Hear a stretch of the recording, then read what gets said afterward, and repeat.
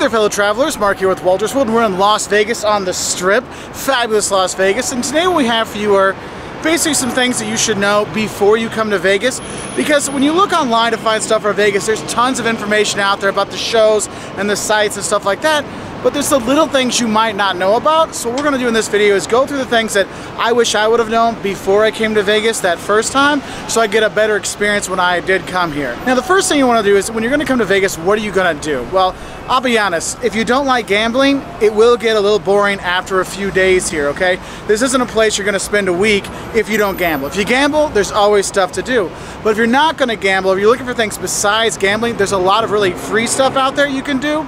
You can go to watch the Bellagio fountains. They start during the day and they're every half hour till the evening, then they're every 15 minutes. You're going to go to the Mirage, which is right behind the camera there. You can go to the Mirage and watch the volcano explode there. It's at 7 and 8 o'clock every day, and then on the weekends it's 7, 8, and 9 o'clock at night as well. So it is kind of a cool thing to do, and there's some really cool like free stuff to do. One of the things I recommend, walk around some of the hotels and the casinos inside the Venetian to see the canals there, or go through the shops and the forum shops at Caesars. There's all kinds of cool shopping to check out and see, and how they done everything up, and it's free. And that's one of the things that's cool, is there are some good free stuff to do here, and part of this going through the casino. Now some other things you can do when you are here. If you're down in downtown, I do recommend going to the Mob Museum. It is quite an experience to see the history of the mob, and the museum is put together extremely well. Like, I was fascinated the entire way through, where some museums is only a little bit here and there. The Mob Museum is a must-see when you're here. Also, there's like a neon, like the old neon lights, there's the graveyard for those. You can see and check those out. It's a museum for the neon lights. That's kind of cool. But in general, there's not a lot of cultural museums and stuff like that. You can go to like the Bellagio and see their conservatory with the flowers and stuff. You can go to Circus to see the circus performers.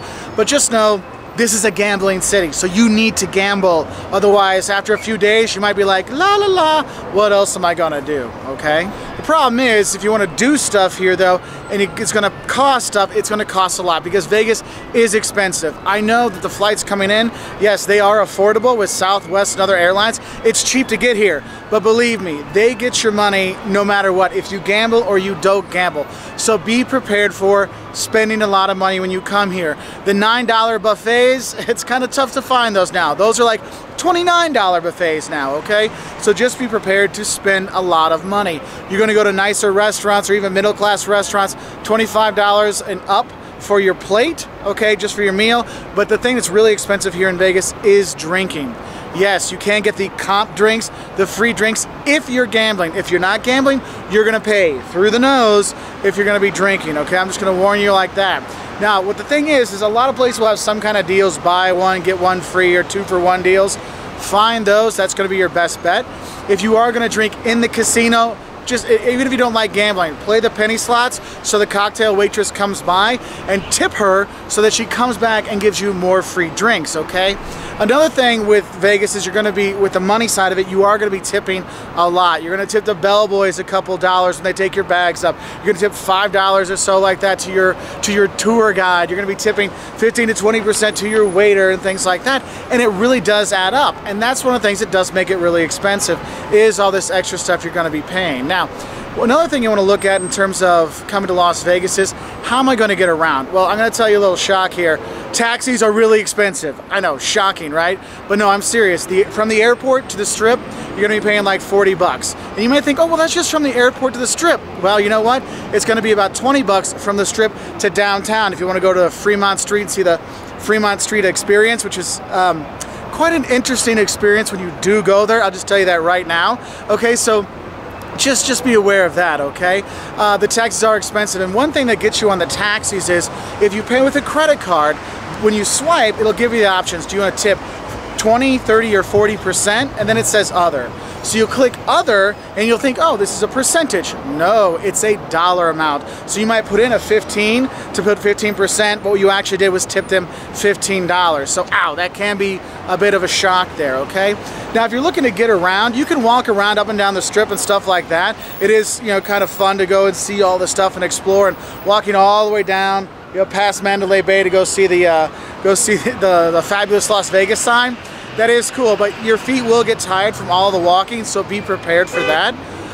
If you are going to be wanting to use public transport, they do have some pretty good deals. You got 2 lines that are going through here. The one you'll probably use is called the Deuce. It's a double-decker bus, hence why the Deuce. And the thing is, they have really good deals on the buses when you go here. I mean, compared to the other stuff, you can get 3 days, hop on, hop off as much as you want for like 20 bucks. They have 24-hour tickets for $8. You know, if you want to just go for a couple hours, there's another price for that, for those tickets. You just swipe. Very easy to do. They stop all over the place, and it's relatively safe when you're taking the bus, though. Sometimes when you're taking the bus, you're like, I don't know if I want to get out here.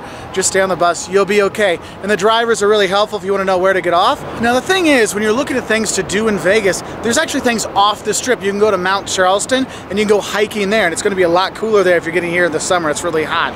You can go to, you go to Hoover, take a tour of Hoover Dam, go to Lake Mead. You can go to Red Rock and see the stuff there. I mean, there's a lot of cool stuff to do outside of Vegas. If you want to, like, leave the strip, you can do that. You want to go shoot automatic weapons? Hey, that's up to you. Go ahead. You want to rent a fancy fast car? You can do that. There's tons of stuff to do here in Vegas. Just be ready for that. Now, I'm not a huge gambler, so I'm not big on the gambling stuff, but one thing I really do love about coming to Vegas is the food. You will eat very well here. If you don't like gambling, it's okay. Just go eat, because there's lots of great restaurants, middle price, high price, whatever you want, they've got it. And if you want to eat different kinds of food, if you want French or Italian or American or Ethiopian or whatever, they have that here. And it's really great because you can really eat really well. And the service is actually pretty good because people really do live off tips here. This is a very big living off tips place. And so you can really get some really good service here, sometimes over the top. So just be prepared for that. Now, along with that food, in terms of the pricing side of things, I will tell you this, if you're going to be deciding between like a middle class and a lower class, or a middle class and an upper class, the prices are high everywhere, so you might as well spend the extra, $5 to $10 to go to the really nice place, because it does pay off. Now, some of the hidden fees that are really going to bug you when you do come here to kind of nail you with the prices, one thing you got to look at is resort fees. Now, you're going to stay at one of these resorts, the casino resorts here in Vegas. Realize that the price you pay on bookings or whatever isn't the end price.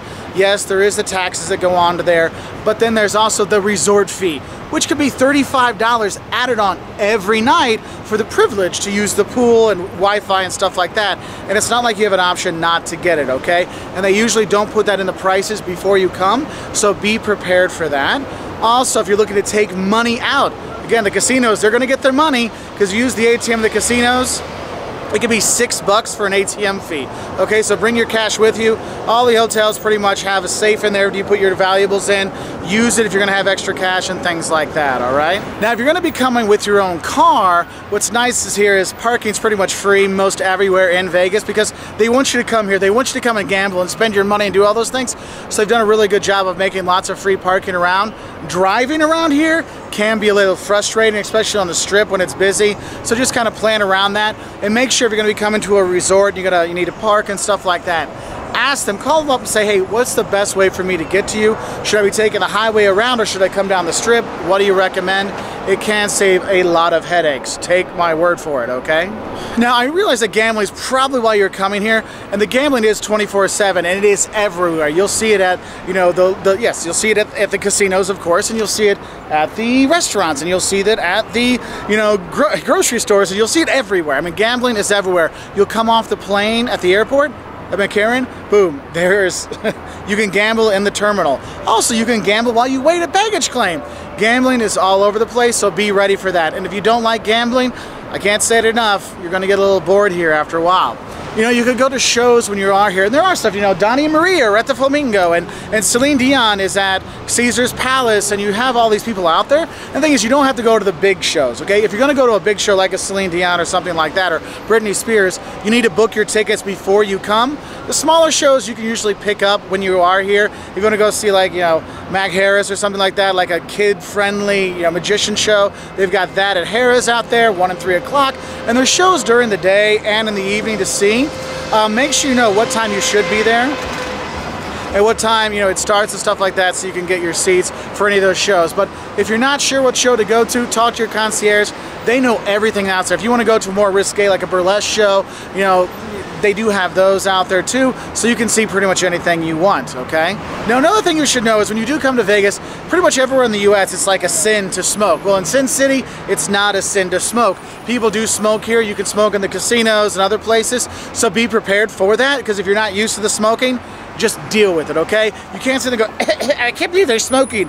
I've seen some people almost get into some fisticuffs because of that, because of all the drinking and stuff like that.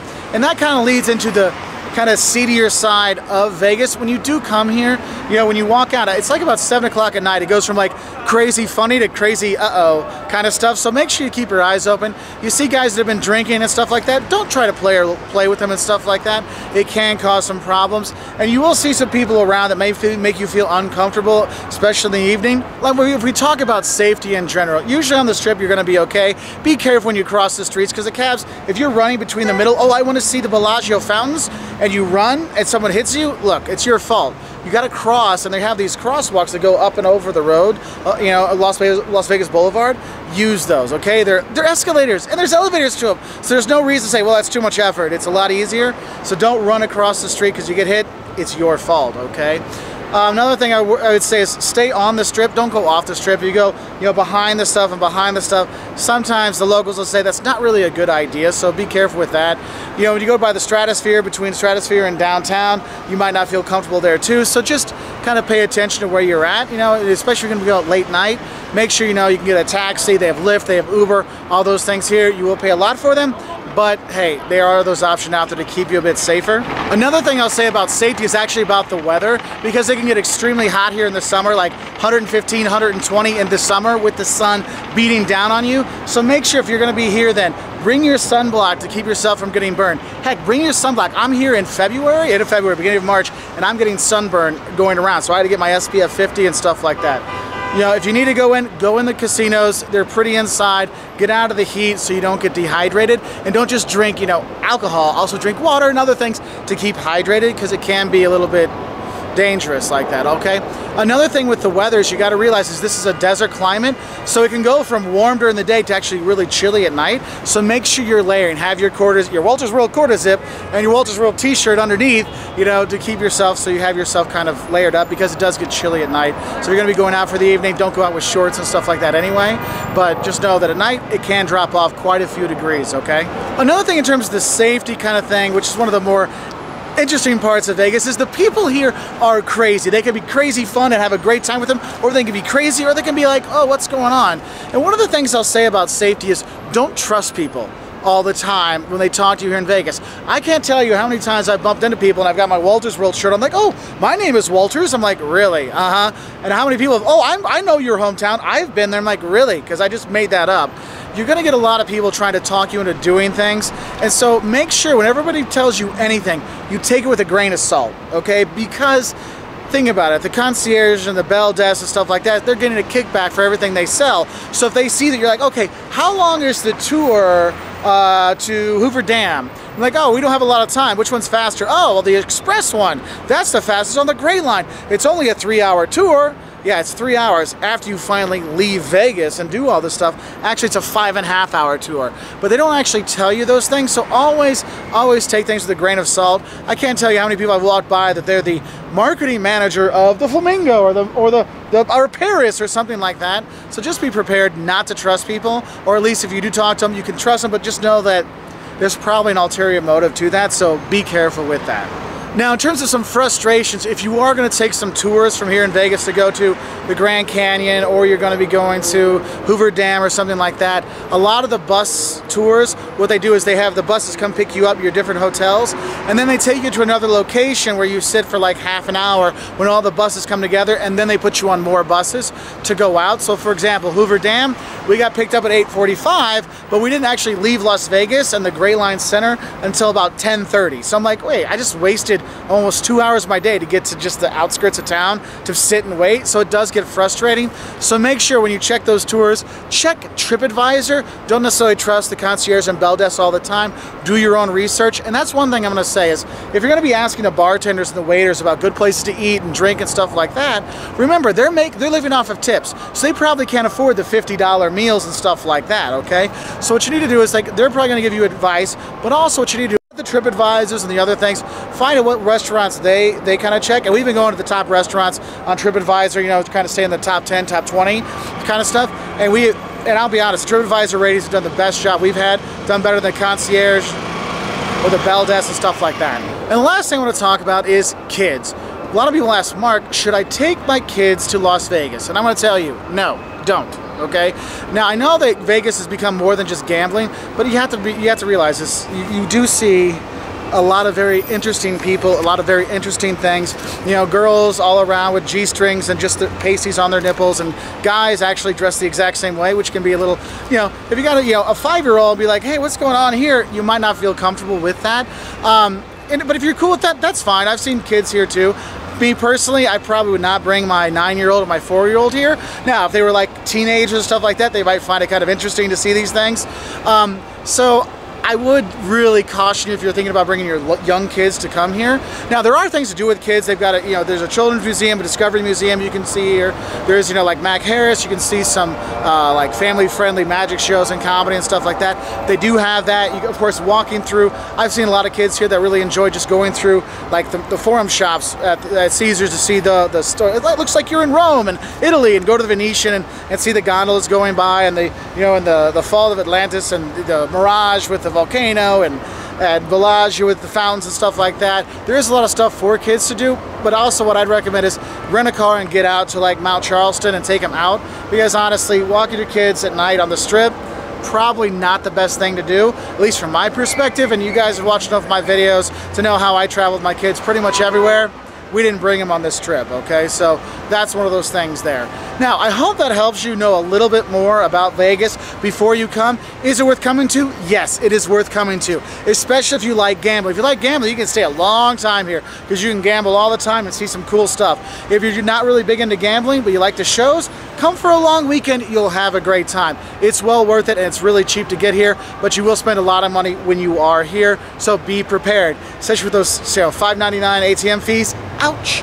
So be prepared. Anyway, I hope you have a great time here in Vegas. We've got all kinds of other videos for Vegas. 5 things you'll love and hate, 10 things that'll shock you about Vegas, all on our website at woltersworld.com. We're also on Twitter, Facebook, Instagram, all these kind of things. And I apologize for the darkness and these kind of things. It's my last night here in Vegas, and I've kind of collected all these things, and I wanted to get them out to you so you have something so you can be better prepared for Vegas, so you can enjoy it, okay? So don't forget to tip your waiters, bellhops, and the ladies that change your laundry at the hotel, $3 to $5 a day, okay?